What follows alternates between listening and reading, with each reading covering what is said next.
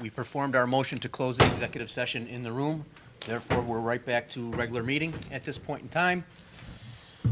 So we'll move on to number 3, reading of the privilege of the floor regulations. The privilege of the floor shall be extended to any person appearing for themselves, in which case the individual shall be limited to 3 minutes, and to any person representing a group who shall be limited to 5 minutes. When recognized, please stand and state your name and address. The city clerk shall have the duty of maintaining such time limits, and the councilman at large may determine in his discretion whether individuals are speaking for themselves or representing groups. Councilman at large Voeshin shall maintain good order and may require any speaker to cease speaking if remarks are made in bad taste or are slanderous or not germane to any action taken or contemplated by council. The time limits specified shall be strictly adhered to, except that a speaker may be allowed to complete a statement or thought started before such time has expired. With that being said, privilege of the floor is now open. If anybody wishes to speak, please step forward to the podium and state your name and address. Hello again, I'm Clinton Lewis, and I'm here to represent the Humane Society Dog Walk Committee. And you have before you a resolution that we're going to need. We're hoping for a bandstand, loudspeaker permit, let's see what else, a couple other things. Fencing, that's probably my biggest concern. But I'd just like to thank everybody.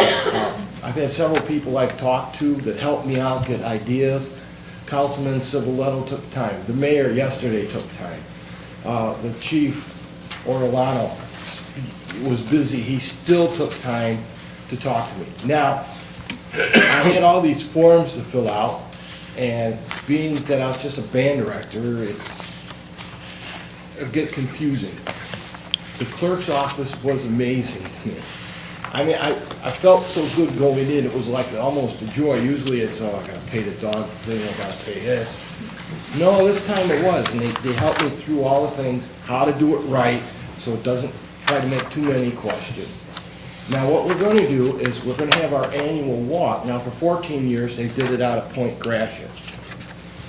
This year, we're going to try something different. We're going to do it in the neighborhood around our adoption center. We found that a lot of people don't know where it is until I mentioned it's over by the old M. Lyle plant, and then they go, oh, okay. So we're going to have the walk around, and that'll start at 10.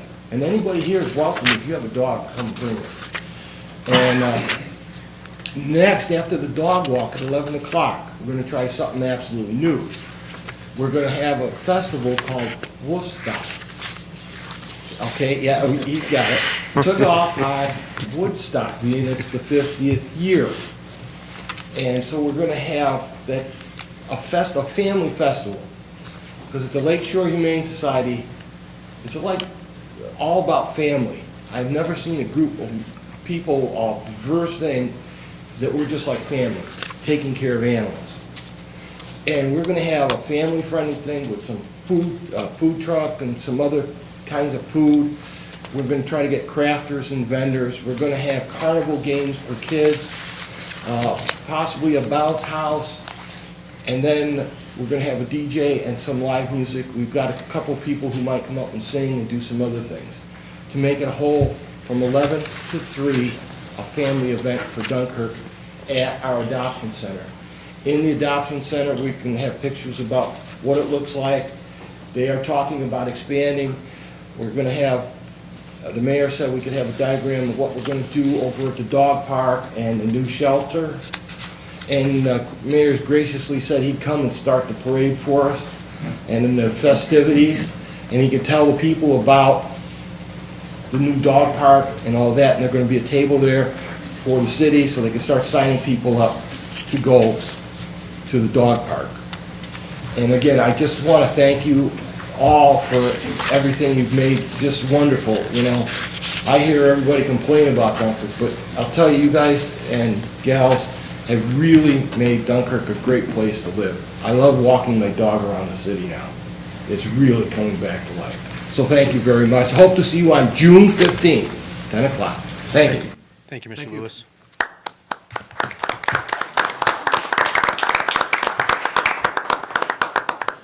Anybody else wishing to speak, please step forward to the microphone and state your name and address.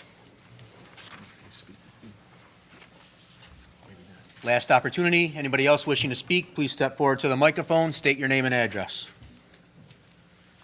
Seeing none, privilege of the floor is now closed. Communications from the mayor, including disapproval messages. Mayor?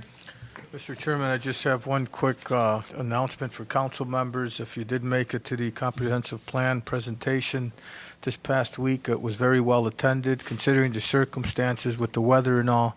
I thought it was very well attended and a good presentation done by our consultants. I'd like to, again, thank our development director for the hard work, time, and effort her and her staff did and put in for that comprehensive plan presentation. Sometimes there's a lot of work that gets done behind the scenes and people don't get acknowledged for it, so just wanted to publicly acknowledge that. And that's all I have. Thank you. Thank you, Mayor. Communications from the public and petitions. Clerk? Number 1, request from the Northern Chautauqua Soccer Association proposing that the open space, the city park located at North Pangolin Street, be seasonally converted to a soccer field. The proposed partnership would give NCSA access to the space 3 to 4 times per week from 6 p.m. till 7:30 p.m. from May 1st, 2019 through August 31st, 2019. Any discussion, council? I'm looking for a motion to refer this to the Recreation Department, the DPW Department, the Parks Department, the Law Department, and the Development Department. So moved. Councilman Williams with the first. Councilman Bamanto with the second. Clerk, call the roll. Councilmember Williams. Aye. Councilmember Bamanto. Aye. Councilmember Heenan. Aye. Councilmember Ceboletto. Aye. Councilmember at-large Voisin. Aye. Number 2, request from the Dunkirk Travelers 11U travel baseball team to use Promenchenko Stadium for a prospective schedule of 8 games and possible additional game dates depending on weather and other circumstances in the 2019 season. Any discussion, council? Motion to refer this to the Recreation Department. So moved. Councilman Williams with the first. Second. Councilman Bamanto with the second. Clerk, call the roll. Councilmember Williams. Aye. Councilmember Bamanto. Aye. Councilmember Heenan. Aye. Councilmember Ceboletto. Aye. Councilmember at-large Voisin. Aye. Number 3, request from King Street residents asking that the brick street between West Benton Street and Tenney Street not be paved over as proposed in a list of streets to be repaved in the city in 2019. This request will be received and filed. Number 4. Request from Samantha Vacanti on behalf of Pitching for Paws to hold their 3rd annual Pitching for Paws co-ed softball tournament at Promenchenko Stadium and Cooks Field in Point Gratiot on Saturday, June 29, 2019, rain date June 30th, 2019. Any discussion, council? Looking for a motion to refer this to the appropriate departments as well as approve, subject to appropriate insurances and usual conditions. Councilman Bamanto with the first. Councilman Williams with the second. Clerk, call the roll. Councilmember Williams. Aye. Councilmember Bamanto. Aye. Councilmember Heenan. Aye. Councilmember Ceboletto. Aye. Councilmember at-large Voisin. Aye.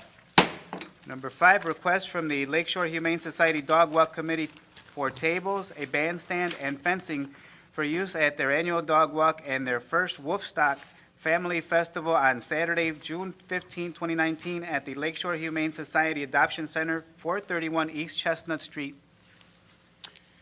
Any discussion? I need a motion to refer this to the appropriate departments as well as approve, subject to appropriate insurances and usual conditions. So moved. Councilman Williams with the first. Councilman Bamanto with the second. Clerk, call the roll. Councilmember Williams. Aye. Councilmember Bamanto. Aye. Councilmember Heenan. Aye. Councilmember Ceboletto. Aye. Councilmember at-large Voisin. Aye. Number 6, notice of claim from Chris Rivera of 92 Wisteria Drive, Fredonia, New York, for alleged damages to his tires after hitting a pothole on February 18, 2019, at approximately 11 a.m. at Waldorf Road and Central Avenue. I need a motion to refer this to the Law Department. First. Councilman Bamanto with the Second. first. Councilman Williams with the second. Clerk, call the roll. Councilmember Williams. Aye. Councilmember Bamanto. Aye. Councilmember Heenan. Aye. Councilmember Ceboletto. Aye. Councilmember at-large Voisin. Aye. Number 7, notice of claim from Corinne Simano of 85 Greenwood Avenue, Lackawanna, New York, for alleged damages to the undercover of her car on the driveway of 130 Middle Road on February 2nd, 2019, allegedly caused by ice from a leaking fire hydrant. Any discussion? Need a motion to refer this to the Law Department. First. Councilman Second. Ceboletto with the first. Councilman Williams with the second. Clerk, call the roll. Councilmember Williams. Aye. Councilmember Bamanto. Aye. Councilmember Heenan. Aye. Councilmember Ceboletto. Aye. Councilmember at-large Voisin. Aye. We have 4 loudspeaker applications before us. The clerk is going to read all 4 of them off individually. However, since there was no discussion, questions, or concerns during the workshop session on any of them, we will be grouping for 1 vote, 1 motion, and 1 discussion. Clerk? A, Miriam Lugo Alfaro, on behalf of local churches to use microphone speakers and live music in front of City Hall on May 2nd, 2019, from 6 p.m. to 8 p.m. during the annual National Day of Prayer event. B, the Northern Chautauqua Conservation Club Incorporated to use live bands, speakers, and radio from May 20th, 2019 through October 1st, 2019 for events during the 2019 season. C, the Pitching for Paws Co-ed softball tournament to use a DJ, microphone, and speakers at their 3rd annual tournament on Saturday, June 29, 2019, rain date June 30th, 2019. D, the Lakeshore Humane Society to use speakers and loud and sound system on Saturday, June 15, 2019, from 11 a.m. to 3 p.m. Any discussion, council? Seeing none, I need a motion to refer this to the appropriate departments as well as approve, subject to appropriate insurances and usual conditions. So moved. Councilman Williams with the first. Councilman Bamanto with the second. Clerk, call the roll. Councilmember Williams? Aye. Councilmember Bamanto? Aye. Councilmember Heenan? Aye. Councilmember Civiletto? Aye. Councilmember at-large Voisin. Aye. Reports of standing committees, boards, and commissions. Councilman Williams. I just wanted to say I did attend the Monday session of the comprehensive plan open house that we had at the high school. Very informative. I was unable to make it on Wednesday, but I think I saw enough of what we had over there on Monday. Good job. Also, I want to say to Mr. Lewis, I love the name of the wolf stock. I've been laughing since I got my council packet last week, so I'll definitely try to get there. And I think that's about all I have. The weather hasn't been over 50 degrees yet, so I won't bother Randy too much today about that. Thank you. Thank you, Councilman Williams. Councilman Bamanto. Yes, there will be a personnel meeting next Tuesday, 4 o'clock. It's going to be at the rec center, which is at the fairgrounds in the old roller rink. So it'll be open to the public, so you can come in here and see what we got going on up there and listen to the meeting. Randy, can you get it clear to the people on King Street what happened with the brick road? Sure. The DPW committee wanted an inventory of brick streets, and we presented that. I wasn't at the meeting, but I know that our engineering technician presented that list, and we're not ready to make a decision on paving of roads, but we're getting close. We always like to wait to see what the winter does to the roads before we make that decision. So I've already got, Councilman Williams has given me his list preliminarily, and I'd like the rest of the council to do that. And when the mayor and I will chew on that, and so to speak, Mr. Councilman Wolf, and we'll make the right choice on those. But the road on King Street is, like I said, an 80-year-old FDR WPA project that's still in very good shape because the underground infrastructure is good. So the misunderstanding that we had got the neighbors out. I apologize to the neighbor, one of the residents. She said it actually turned out to be nice. They're going to form a block party, and they got to meet the neighbors. So and their involvement in the community is very well respected. So we don't like to see that all the time, but that's essentially what happened. Thank you. Yep. I also attended a comprehensive open house at the Dunkirk High School Monday and Wednesday, and it was well attended considering the weather. On Monday, school was closed. A lot of people came, and Wednesday the weather was kind of even worse, and a lot of people there. It was well organized. Thanking the mayor and the staff for a job well done. That's all I had. Thank you, Councilman Bamanto. Councilman Heenan. Nothing this evening, sir. Councilman Civiletto. Also want to say thank you to putting together that comprehensive plan. I've been on the comprehensive plan committee, and we've been coming up with a lot of good ideas for the city and what we want to see in the future. And I've been talking to some constituents and trying to express their concerns as well. Thank you. And it was really nice to, bless you. Thank you. It was really nice to see the community come out for the actual open meetings too, and have the gentlemen there that were, and it was just gentlemen, was there any women there? I don't want to say just gentlemen. Yeah, it was, because there are women on the Individuals. yeah. You're thanking the there were- individuals. Yeah, there you go. There are women that are actually working on this as well, but I don't think they were there. But yeah, anyway, there were people there. And they came from Buffalo, and they, represented the company well. Just wanted to say next Wednesday, we're having a Public Safety Committee meeting at 4 o'clock in this Mayor's Conference Center, or conference room. I was asked to also announce that the Community Advisory Committee is canceled next week. But I did want to, I go to every one of their, well, not everyone, but almost every one of their meetings, and there's been an issue that they're starting to fire up, and I'd like my councilman to think about how we can kind of attack it. The internet, our website is a big concern of the committee. They think that it needs to be revamped, if not started from scratch. It's a 15-year-old website that just, they don't think is something that serves the community well enough. And right now, the problem is, as you know, if we were to attack the website as far as trying to fix it, we don't know what department it's under, and we don't know what committee to talk to, because our committees were formed in 1979 and there was no such thing as an internet. So we don't even know who to go to. So that's something that I'd like the council to think about, where they would place that, who has jurisdiction for that committee.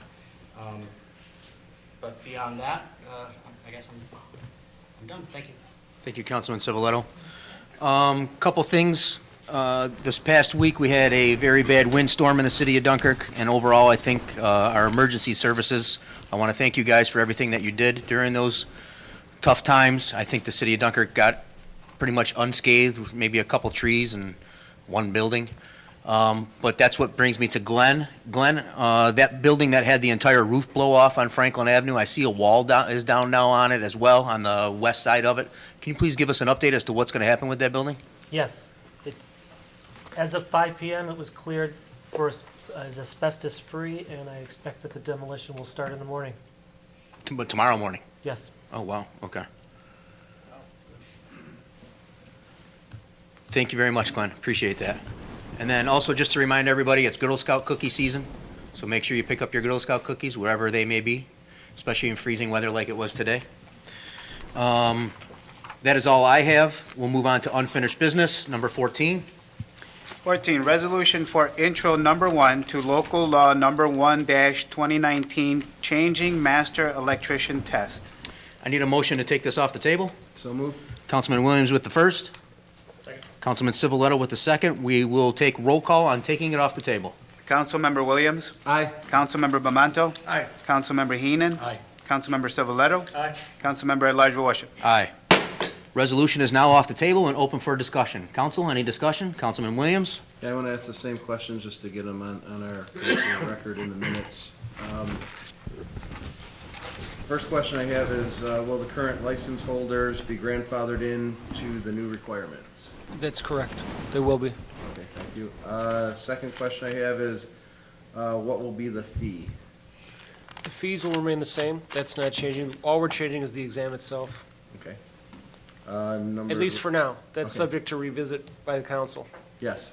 The third question I have is, will Dunkirk accept license from other municipalities that require the ICC test as long as the annual fee is paid and proof of testing requirement is provided?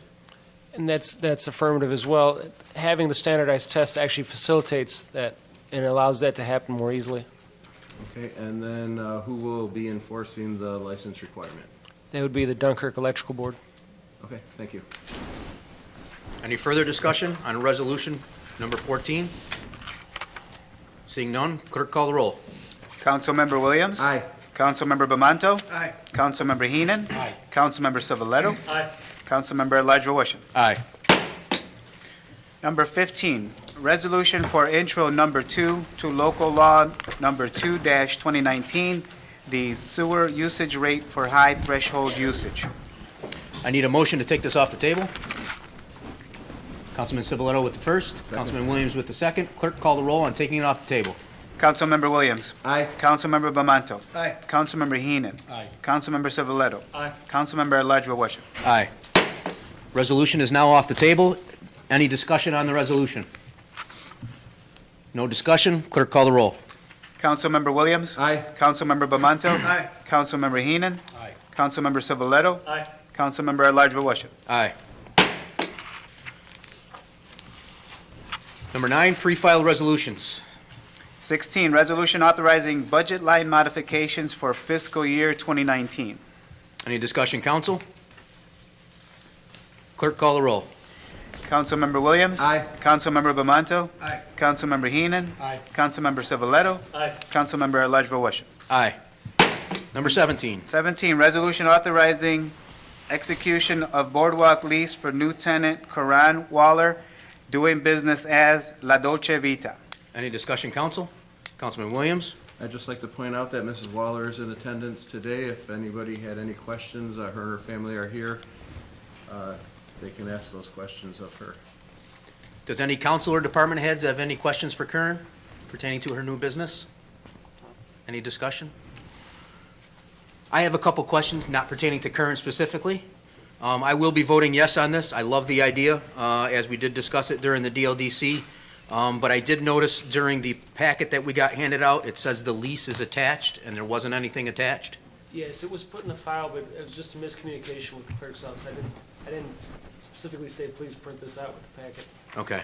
I know former Councilwoman Stacy Shukawa would not vote on a resolution unless the numbers were in the resolution. So can we be guaranteed that that lease is going to be attached to this resolution, so the numbers will be Yes. on file with it in a Not a permanent problem. basis? Yep. Okay, so in case anybody wants to reference it? Okay. And one of my other suggestions, and I should have mentioned this, it was mentioned previously at DLDC stuff, but not the most current one. I'm not going to be here next year, so whatever you guys plan on doing, but just a suggestion, I know Hector spends a lot of time trying to find new tenants when there is turnover, and he said at the DLDC meeting that there was 17 applicants for this, and it was narrowed down to 10, and then narrowed down and narrowed down.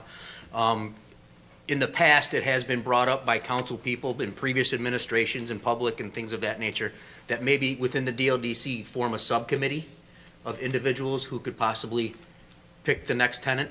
Actually, That's it run would by be, us, right? it would be the city of Dunkirk, because the property is actually owned under the city of Dunkirk, so we could form an ad hoc advisory committee to the council or something like that. That's possible. Just so it's not all on one person's shoulders. It's not a bad idea to consider, something we'd have to consider internally. Mr. Chairman, I wouldn't have any problem with that. I think we've had this discussion over the years. Yeah. The way it's been done, pretty much, mayor is making these decisions. I assign somebody and we run it that way. But I'm not opposed to having some form of a committee, formed and take care of that. Yeah, it doesn't have to be an outside thing, just of individuals made up on so it takes the pressure off of all of Hector, so, and yourself. Correct. Right. The only issue we have really for me has been that I have a vision of what we want to see there, and we need to make sure that that vision is followed for the city. The city residents would like to see and have a boardwalk where we have families who have children could come out and the children could enjoy an ice cream, for example, while the parents can indulge a little bit. So these are issues that I have been, making sure are taken care of. Okay. Thank you, Mayor. Any further discussion? Seeing none, clerk call the roll. Councilmember Williams. Aye. Councilmember Bamanto. Aye. Councilmember Heenan. Aye. Councilmember Civiletto. Aye. Councilmember Elijah Wisham. Aye. Welcome aboard, Karen. Good luck. Thank you. Number 18, Resolution for general construction change order for water treatment plant improvements. any discussion? Councilman Williams? Just refer to Randy. Sure. Shall I explain it? Yeah. Yeah.